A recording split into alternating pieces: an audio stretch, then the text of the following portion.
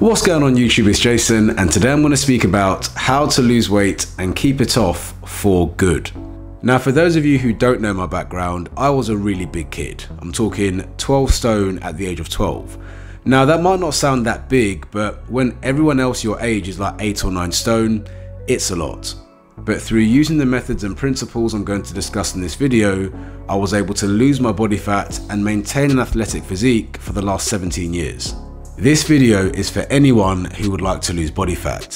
Whether you are someone who is obese and you would like to be a more healthy weight, or you are someone who is relatively normal but you're carrying more body fat than you'd like. The principles of long-term fat loss apply to everyone. So let's dive straight into it. There are 4 principles which you must grasp if you are going to lose weight and keep it off. The first principle is mindset. Now, mindset is so important when it comes to long-term fat loss. It can't just be the old you doing new things, you have to literally become a new person.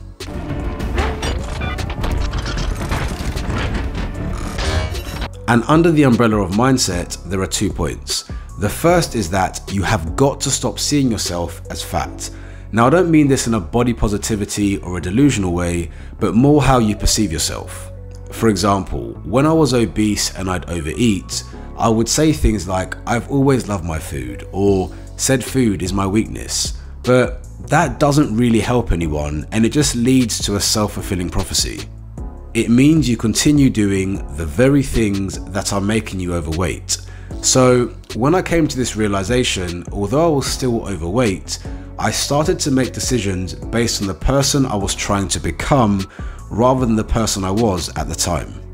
As you remove your mindset from your current situation to your future self, you start to see progress. And the second point under mindset is striking the balance between realism and empathy, and most people get this wrong.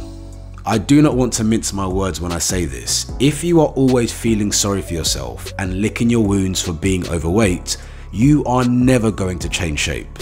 There has to be a point where you face facts and realize that you are not where you need to be and you need to do something about it. Now, this was a lot more difficult for me to begin with. Because I was so young, a lot of my friends and family were trying to reassure me. "You're a growing boy, it's just puppy fat, you will grow out of it." But in order to make progress, I had to silence these voices and face facts. Now, to be clear, there's a big difference between realism and self-hate. When I came to this realization, it wasn't me putting myself down or beating myself up for the weight I've gained.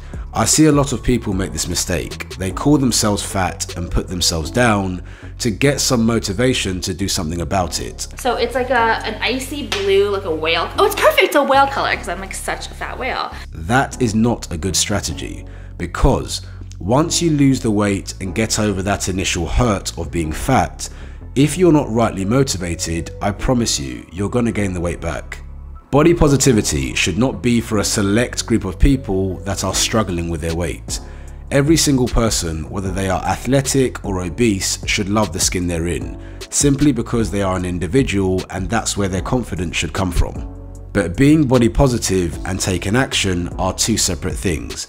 We've fallen into this trap with the whole body positivity and fat acceptance movement, that if someone is body positive and they decide they want to lose weight, then they suddenly don't like themselves or they hate themselves. But that's nonsense. Someone can love the skin they're in and decide they want to be healthier and live longer, and therefore decide they want to lose weight. So strike the balance between empathizing with your weaknesses and shortfalls and facing facts that you need to do something about your weight. Point number 2 is your approach. Now, most people, when trying to lose weight, try and get it off as fast as possible. The amount of times a client comes to me and asks me, "I want to lose X amount of weight, how long is it going to take me to get it off?" And I always respond with the same question: how many times do you want to lose it?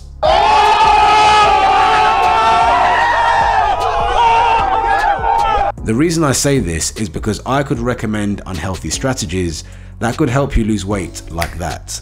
But you're going to regain it all by Christmas and become part of the New Year New Me crowd trying to lose it all over again. So what's the point in going through all that effort just to regain it? Remember two things: you didn't gain the weight overnight, so you're not going to lose the weight overnight either. And the second thing is that our bodies are built to survive. So the second you start adopting an aggressive approach, your body will start doing everything to resist you. So even if you do manage to lose the weight and get to your goal, you're going to feel horrendous afterwards, so your body's eventually going to rebound. So for this reason, I would recommend losing around 1% of your body weight per week. Now, if you're very obese to start, you could probably do about 1.5% initially, but as an average, 1% is about right.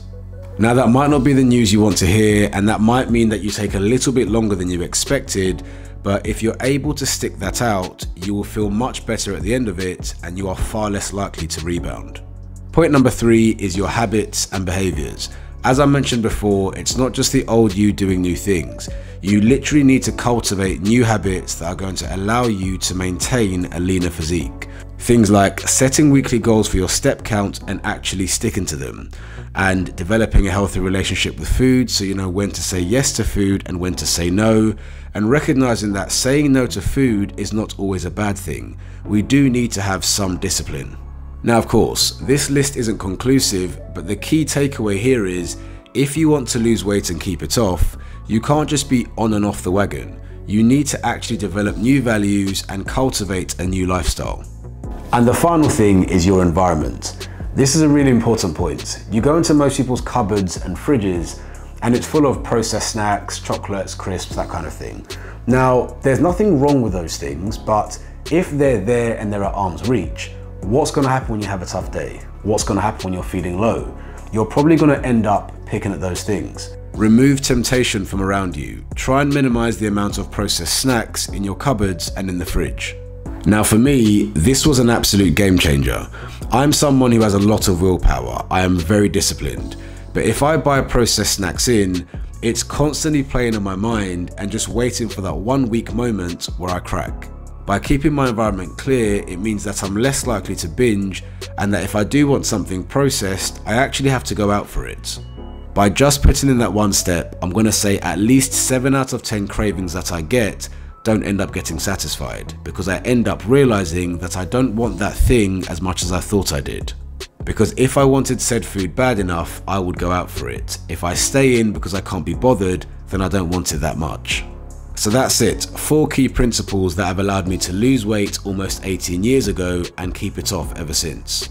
Hope you found that video helpful. Don't forget to like it, comment below for the algorithm, please subscribe, and I'll see you again soon.